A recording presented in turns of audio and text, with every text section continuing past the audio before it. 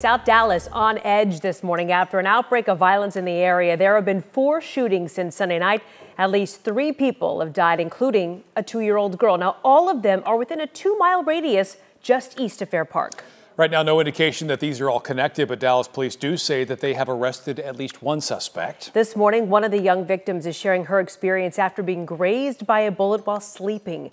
Megan Mitchell joins us live from Dallas PD with more. So, Megan, it's been a really tough few days.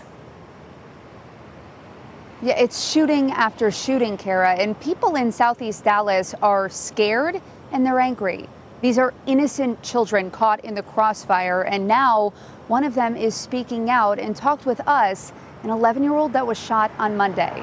So this happened Monday evening, and police tell us that 11-year-old Deanna Ote was asleep in her room when she heard gunshots and felt a stinging. Her pain from a bullet fragment that pierced through the 5th grader's bedroom window, just missing her spine.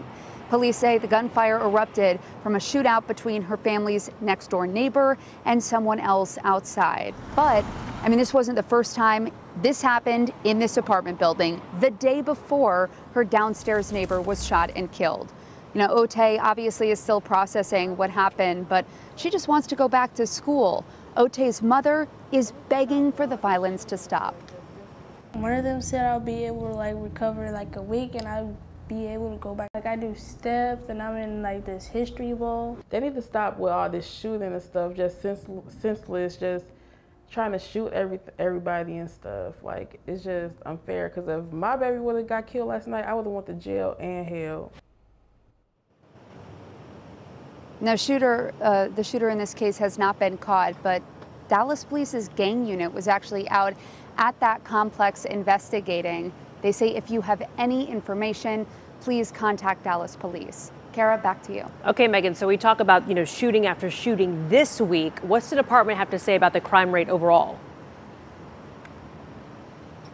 Chief Eddie Garcia says that overall in the city of Dallas, crime is actually down 12%, Kara, but in specifically Southeast Dallas, this time last year, it's actually down again in that neighborhood, 4%.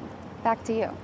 All right, thanks for the insight, Megan. So there is an effort underway to do some good in that community. Yesterday, Dallas ISD opened a new youth and family center. Now, the TD Marshall Center is filling a void for families around South Oak Cliff. It'll provide physical health resources along with mental health services, so families can start booking appointments right now. We mentioned those shootings just blocks away from Fair Park. Dallas police say they are considering that while they work on their security plans for the upcoming state fair. It kicks off on Friday. Now, this year, a new high-tech security system will be greeting fairgoers as they walk through the gates. You can see some of it there. That's in addition to Dallas police officers, both uniformed and in plain clothes, who will be wandering the park and stationed in some of its busiest areas.